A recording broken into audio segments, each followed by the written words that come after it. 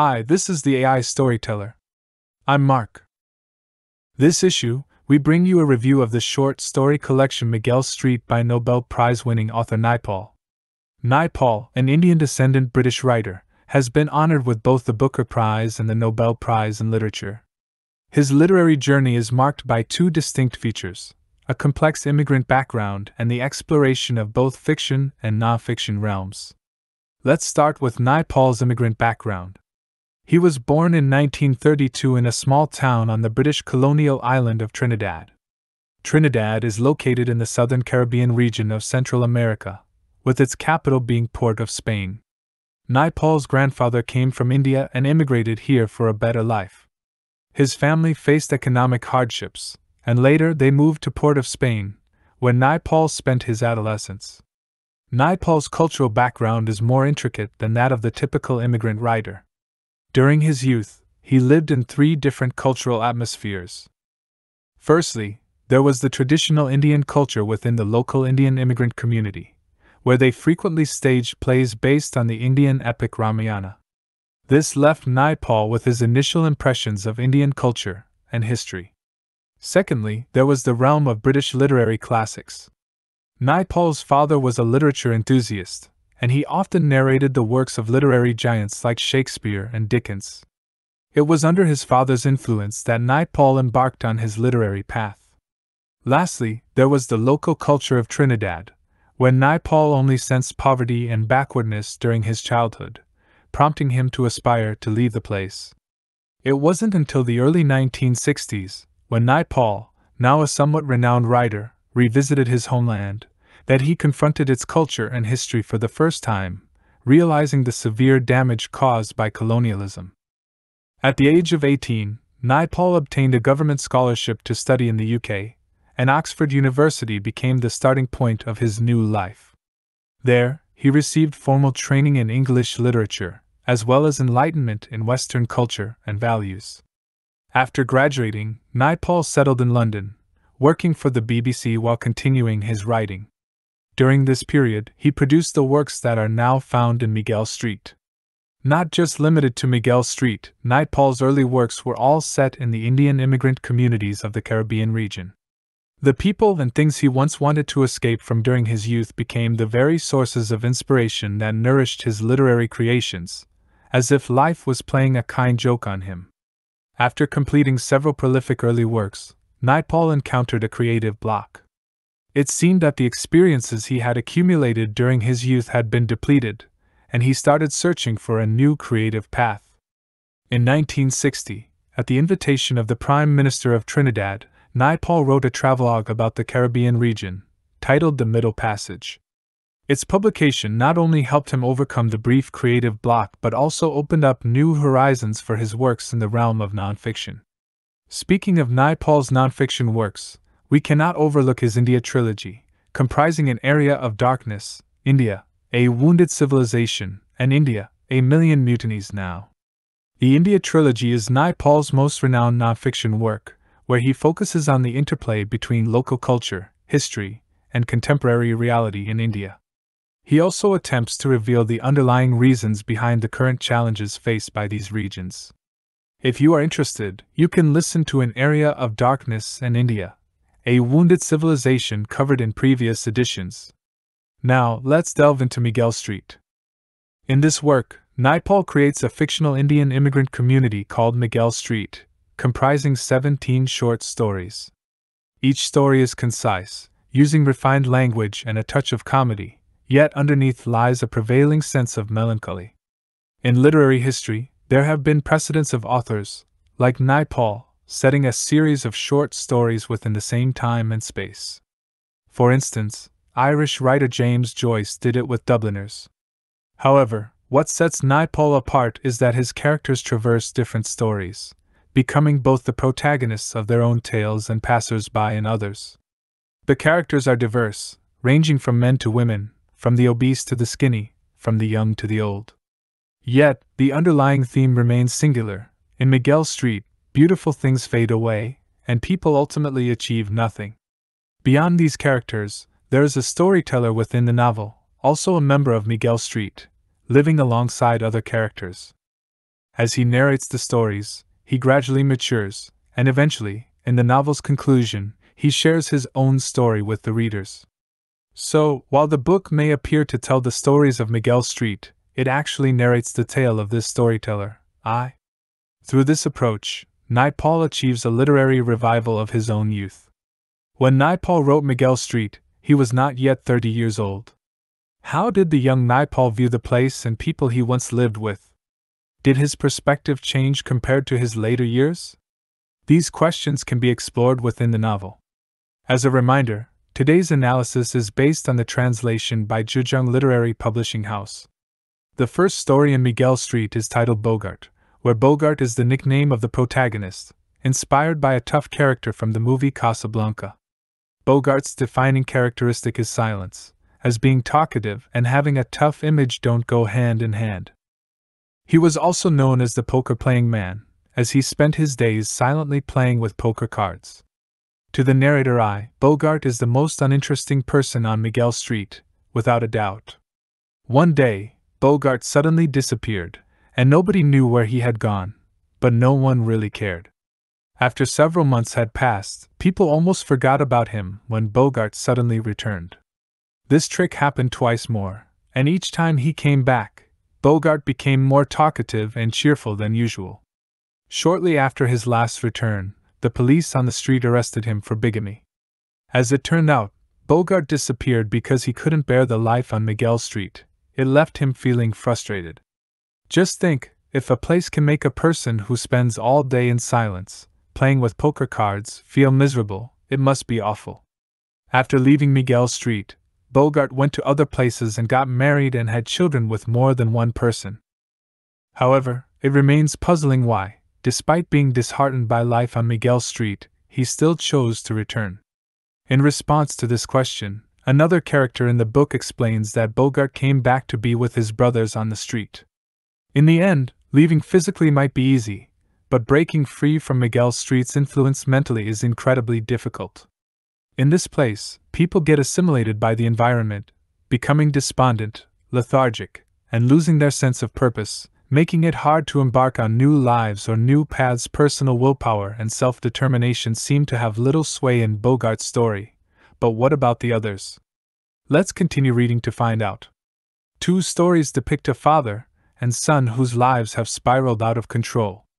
The father, George, is the most fearsome person on the street, a complete villain. He drinks heavily, abuses his family, and ended up killing his wife in a fit of rage. After his wife's death, George started abusing his daughter, making her work as a servant in his brothel. Eventually, the brothel closed down, and his daughter ran away from home, while his son, Elias, only returned to look at George's funeral. Compared to the protagonists of other stories, George never entertained the idea of changing his life. He let alcohol dictate his existence. In this sense, he epitomizes the typical Miguel Street character. His son, Elias, is entirely different. From a young age, Elias was polite, studious, and aspired to become a doctor and leave Miguel Street. However, no matter how hard he tried, he couldn't get into medical school and had to settle for trying to become a health inspector. But he failed the exam 3 years in a row and ended up becoming a garbage truck driver. The most poignant aspect of Elias's story is that if the most diligent and hardworking person on Miguel Street couldn't alter his fate through his own efforts, then what hope do others have? So, although George and Elias, this father and son, display contrasting behaviors, they are both individuals unable to control their own lives. One of the stories features a poet named Blake Hazelwood. In his youth, he had a lover who adored flowers and plants. Unfortunately, she died during a difficult childbirth, and after her death, the poet never trimmed his own yard again. He set a goal to write 1 line of poetry each month, intending to compile them into the greatest poem over 22 years. However, on his deathbed, he confessed to the narrator, that the story of his lover was a lie, and the greatest poem didn't exist. The narrator received his emotional education through the poet and learned to perceive daily life with poetic eyes. However, the poet's death served as a declaration that Miguel Street couldn't accommodate poetry. Instead, it was a place of harsh reality and challenging lives. This story stands out uniquely within the entire collection, with the protagonist different from the typical Miguel Street residents, as he never actually lived on that street. Yet, as we mentioned earlier, this work is both related to Miguel Street and connected to the narrator I. The poet's story inspired I to develop a distinct understanding of Miguel Street, reality, and life, becoming a crucial part of I's growth and paving the way for his eventual departure from Miguel Street. If the poet attempted to soften the rough life with poetry, Bigfoot used camouflage as his strength. Bigfoot was an orphan, adopted by a policeman who educated him in a brutal manner, shaping his principle of solving problems through violence. On Miguel Street, when it came to courage and brutality, Bigfoot ranked second to none. Fighting became his signature, and the only thing he excelled at, but his facade crumbled when the narrator I discovered his fear of dogs. Moreover, he publicly burst into tears after losing a boxing match. Consequently, Bigfoot lost his standing on the street and left to seek a new life. This demonstrates that in the face of the monstrous beast called life, neither poetry nor violence proved to be its match. On Miguel Street, besides Bigfoot, others also chose to disguise themselves, like Laura. However, unlike Bigfoot, Laura feigned optimism. Laura had 8 children with 7 men, brimming with passion and friendliness, yet keeping the hardships of life buried within herself. People on Miguel Street said she spent all her time giving birth and seducing men, feeling sorry for her, but she seemed unaffected. One day, her eldest daughter revealed her pregnancy to Laura, and at that moment, Laura realized her daughter was following her path, causing her to break down in tears. It was the first time people on the street heard Laura cry, and it was the first time they knew her true attitude toward life on Miguel Street. Later, her daughter committed suicide by jumping into the sea, and Laura merely uttered, "It's better this way." When people see death as an escape, they must be utterly disappointed with life. And Laura was one such person. While narrating these stories, Naipaul deliberately made a pause, summarizing Miguel Street in one sentence. If a stranger drove through Miguel Street, he could only say, "Slum." But we who lived here saw it as our world. This world is not a beautiful one and cannot accommodate beautiful things. Those who try to bring about change or resist it all fail. The protagonist of the story, the pyrotechnician, is Madrin, who also faced failure. He was a pyrotechnician, afraid of his wife, and had 10 children. Madrin had 2 main hobbies: making people laugh and studying fireworks. However, the people on the street neither appreciated his jokes nor his fireworks. The only time he succeeded in making people laugh was when his affair was exposed, and his wife beat him, making him the street's biggest joke. In the eyes of the people on Miguel Street, having an affair was one thing, but getting beaten by his wife was utterly embarrassing. However, Naipaul did not portray Madrin as a mere clown or simply criticize him. In reality, Naipaul had a profound sympathy for the people on the street, attributing their quirks, confusion, failures, and moral decline to the environment and the ruptures in history and culture. Although the latter 2 points may sound abstract, they are genuine realities for Indian immigrants living in the Caribbean. They struggled to integrate into the local history and reality while being detached from their inherent Indian cultural roots, leaving them in a state of rootlessness. In such a state, it is difficult to establish human dignity and worth. Thus, in Madrin's story, he continuously yearns for respect and recognition, but the only time his fireworks were appreciated was when he accidentally burned down his own house. Naipaul's arrangement reveals the underlying sadness behind the comedic aspect. In Miguel Street, survival is easy, but living with dignity is challenging. Edos is one of the individuals striving to live with dignity. He works in the most looked-down-upon job on the street, a garbage truck driver, yet he is the most neatly dressed and presentable person on the street. In traditional Indian society, there is a caste system that divides people into different hierarchies, ranging from Brahmins, Kshatriyas, Vaishyas, and Shudras. Beyond these 4 categories, there is another group known as Dalits or Untouchables, who hold the lowest social status and are relegated to menial tasks such as sweeping garbage. Edos and his family were born into this group. In the book, There is a detail where the narrator is sweeping the sidewalk in front of his house when the garbage truck driver, Edos, takes the broom away, saying that I doesn't know how to sweep, as it is his job. Edos does not do this to uphold the traditional Indian caste system. On the contrary, he wants to express his disdain for it. If only untouchables are supposed to sweep garbage, he wants to show them that it is a skilled job, not something anyone can do. This reflects Edo's determination to maintain his dignity, as evident in how he dresses neatly and presentably every day. In Miguel Street, most of the traditional Indian social concepts and values have already disintegrated. Otherwise, the narrator who was born into the Brahmin caste, would never have been sent to sweep the sidewalks. However, these values still subconsciously influence the people on the street. For instance, when Edo says that a girl is pregnant with his child, people don't believe it.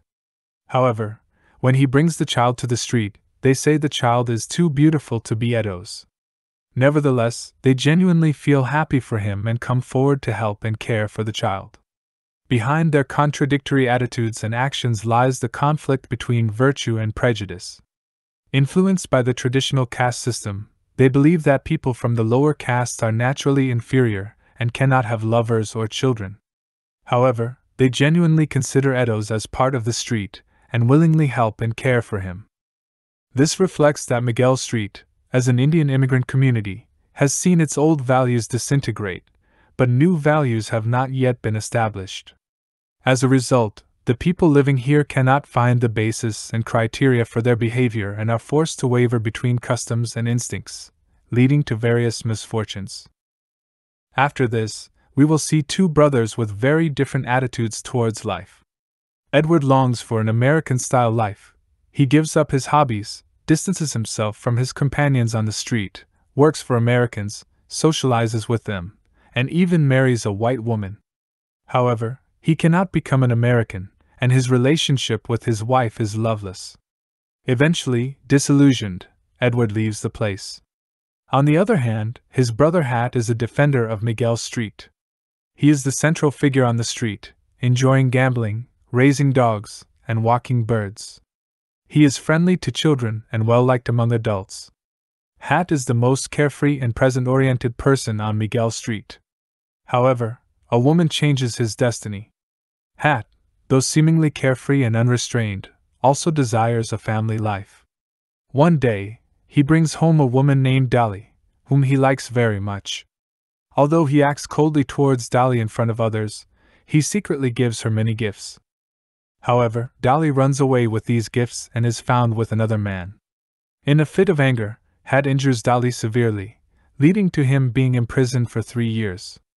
Edward and Hat have very different attitudes towards Miguel Street, but their life goals are actually not that different. Both of them desire a relatively stable family life and have experienced betrayal from their respective partners. This shows that in Miguel Street, different paths often lead to the same outcome, which is called failure. The year Hat is released from prison, the narrator who tells the stories of Miguel Street has just turned 18. In I's eyes, Hat has lost his former charm, and conversing with him becomes dull. I is becoming an adult, and Miguel Street is no longer the entire world to him. Therefore, the last story of the novel is left to the narrator himself, titled Farewell to Miguel Street. As he grows older, I becomes wilder, drinking, partying, and living an idle life. At this rate, I's fate will be no different from the other people on the street. In his view, it's not my fault, it's Trinidad's fault. What else can people do here except drink? This line serves as the thematic point of the entire novel, illustrating that people in Miguel Street will ultimately achieve nothing, and personal willpower has no influence here. Tradition, customs, and the environment are the forces that dominate everything. In the end, the mother secures a government scholarship for I through bribery and sends him on a plane to the UK. Formally, the departure of I at the end of the novel echoes the return of Bogart at the beginning. Naipaul seems to suggest that I will have a destiny entirely opposite to Bogart's, which is both a consolation to himself and a blessing to the departing Caribbean people. At the same time, it answers the question we left earlier, how the young Naipaul views the place and people he once lived with. When writing this work, Naipaul believed that the only way out for the people of Miguel Street was to leave, both physically and spiritually. Having understood the content of Miguel Street, let's move on to Naipaul's writing style. Naipaul is exceptionally skilled in using his powers of observation and perception, which is evident in both his fiction and non-fiction works. His early fiction masterfully deals with his Caribbean experiences, vividly and accurately depicting the survival difficulties faced by Indian immigrants in a new environment. From the plot of Miguel Street, we can see that the characters on this street are diverse and each character is not elaborated upon extensively, yet a few strokes are enough to outline vivid images. For example, in the story of Edos, the garbage truck driver, Naipaul uses only details like dressing and sweeping to address the problem of cultural transformation in the Indian immigrant community in the new environment, portraying the impact of the traditional caste system on people's minds in this new setting. Similarly, fiction like A Bend in the River, set in Africa, also draws on Naipaul's close observations of Africa. His non-fiction works are also based on extensive field research of his subjects. In terms of form, Naipaul used 17 short stories to depict the survival conditions of people on Miguel Street. This form was not his invention, but he introduced a narrator with autobiographical elements in the novel. As the novel progresses, the emotions, character, and thoughts of this narrator undergo changes. Therefore, the entire novel constitutes a contrast between the static Miguel Street and the dynamic I.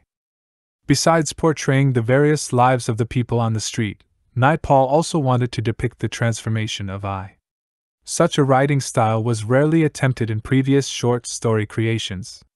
With concise writing and comedic descriptions, Naipaul presented these 17 stories with underlying bitterness and sorrow, demonstrating his mature technique, which is why the New York Times once praised him as the foremost living writer in terms of talent and ability. Finally, let's talk about the themes of Miguel Street. As mentioned earlier, the overall theme of the novel can be summarized in one sentence. In Miguel Street, beautiful things will all fade away, and people will ultimately achieve nothing. No matter how hard individuals try, they will find it challenging to change this outcome. However, this is only the view of the young Naipaul. As his thinking matured, his stance also changed, and he later leaned more towards considering personal willpower and self-choice as decisive forces beyond the environment. Following this shift in perspective, let's explore the controversies surrounding Naipaul in academia. As we know, Naipaul's cultural background is more complex than that of the typical immigrant writer. He is of Indian descent but from Trinidad and received formal literary and intellectual training in the UK. Therefore, his process of seeking self-identity was quite convoluted. The controversies surrounding Naipaul mainly revolve around his immigrant background, focusing on his non-fiction works and ultimately discussing his identity and cultural standpoint. Currently, there are two main perspectives in academia. One viewpoint believes that Naipaul never managed to escape the feeling of cultural rootlessness and, in cultural terms, is a global citizen. The other viewpoint argues that Naipaul ultimately embraced Western ideas and values, and his observations of India, the Caribbean, and Africa carried a clear Western-centric standpoint.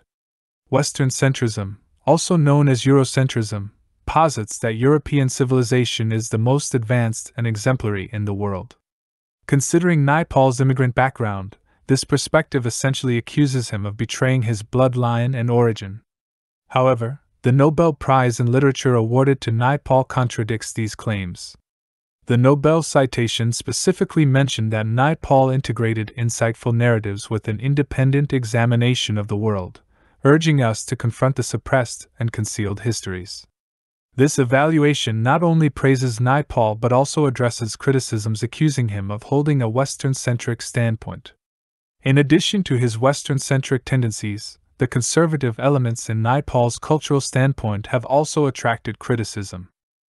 As his thinking matured, especially in his later years, he believed that individual freedom required individual willpower and autonomy of choice, and therefore, everyone must take responsibility for their actions.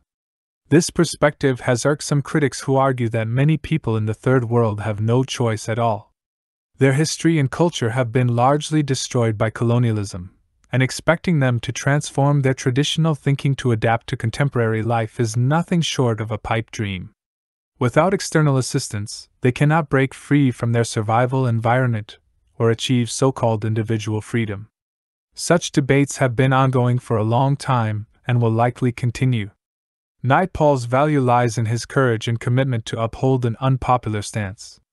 Moreover, he has transformed this stance into a source of moral strength in his works, forming his unique personal perspective.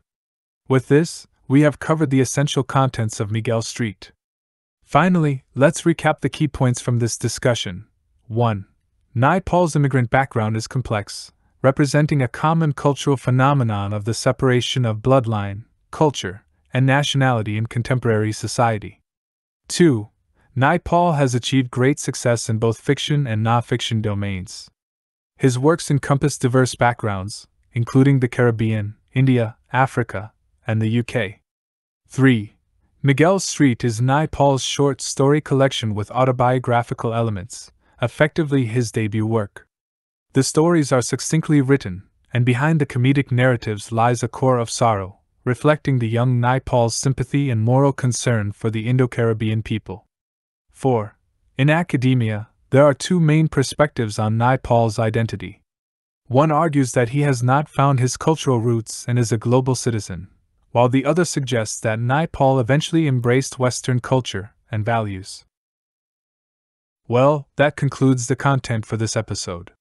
If you enjoyed my video, please click like, subscribe to my channel, and share it with your friends. Thank you.